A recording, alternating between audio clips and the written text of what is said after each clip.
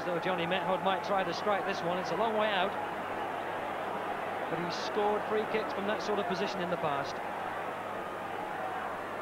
The big Dutch international gives himself a long run.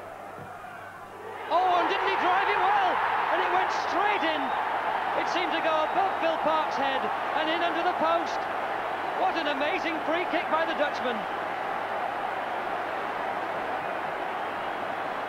That flew into the roof of the net and it went straight above Phil Park's. 39 minutes gone.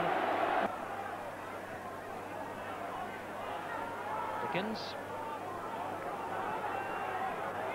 Ward.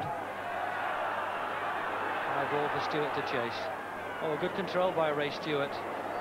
Cotty, lovely turn by Cotty! Oh, what a magnificent goal by Cotty!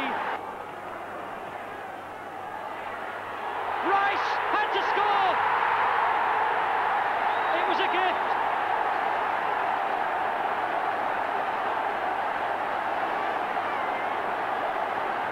Two minutes left as Brian Rice, the man bought from Hibs, gets his 5th goal of the season, and it was a gift.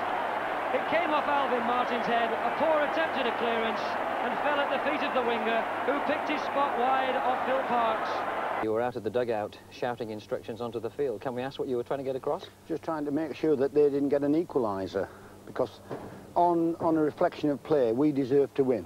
I said to John Lyle just as I was walking off, and if there was anybody I would like to win the title, I would like John Lyle to win it, or to have won it, or whatever. And I said to him, on reflection of the play, I think we deserve to win. And I was shouting in the last few minutes, so we didn't lose it.